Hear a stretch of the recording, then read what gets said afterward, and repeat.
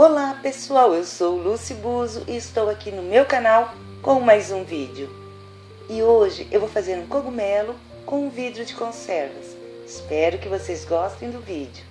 E para montar a parte de cima do cogumelo, eu vou recortar um círculo em papel e fazer um buraco no centro.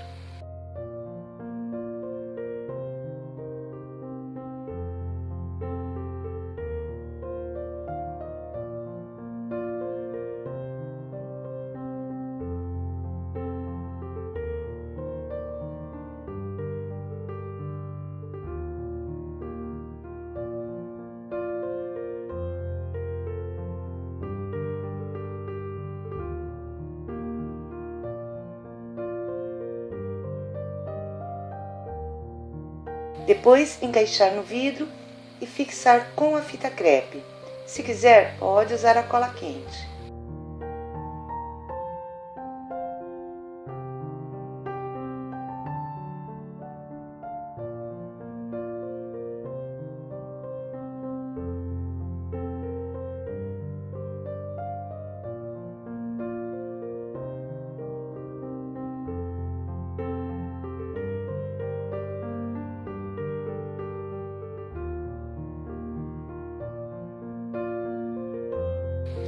Para modelar o cogumelo, eu vou usar papel machê.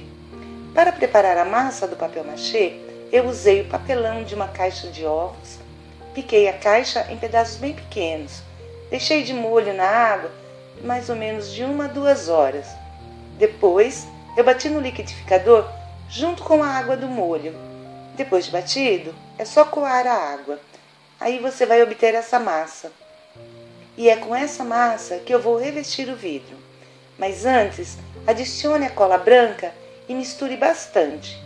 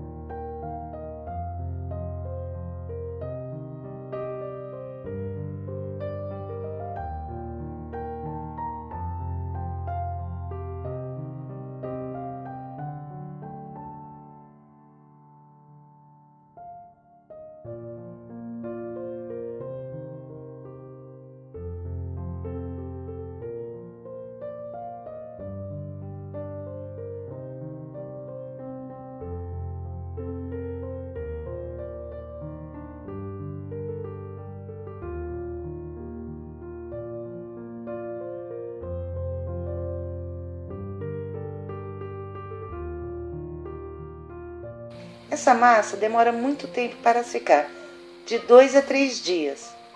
Depois de seca, eu vou fazer a parte de cima do cogumelo. Mas antes de colocar o papel machê, eu vou fazer um preenchimento com o jornal. Assim eu uso menos o papel machê e o tempo de secagem vai ser bem menor.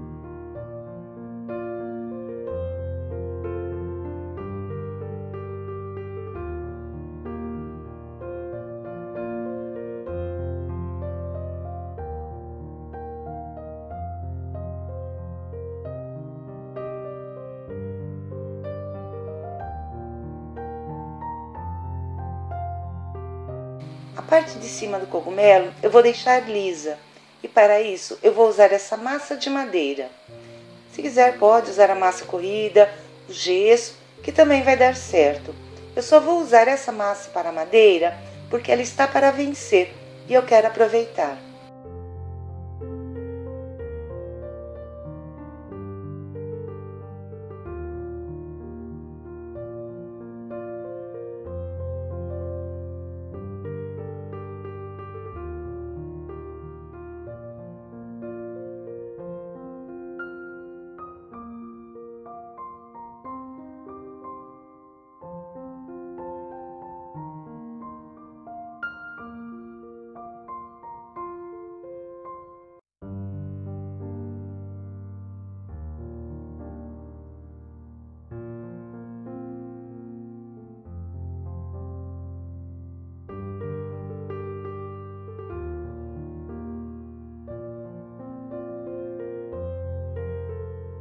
Depois que a massa secar, eu vou lixar que é para deixar a peça bem lisa.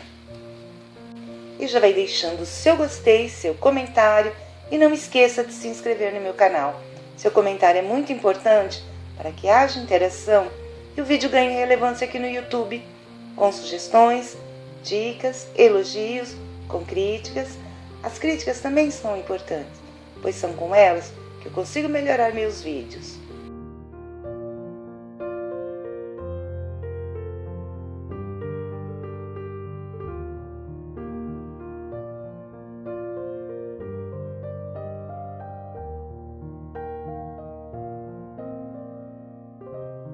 Nessa parte que eu deixei aberta, eu vou modelar uma carinha e para isso eu vou usar argila de secagem ao ar.